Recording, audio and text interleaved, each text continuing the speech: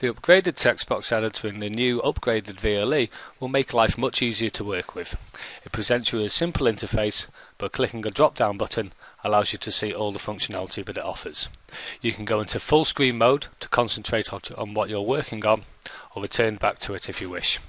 You can undo your work, and there's a bunch of features in there that you'd expect from a modern text box editor. You can do things like insert tables, embed images, add attachments, and even insert video from a webcam.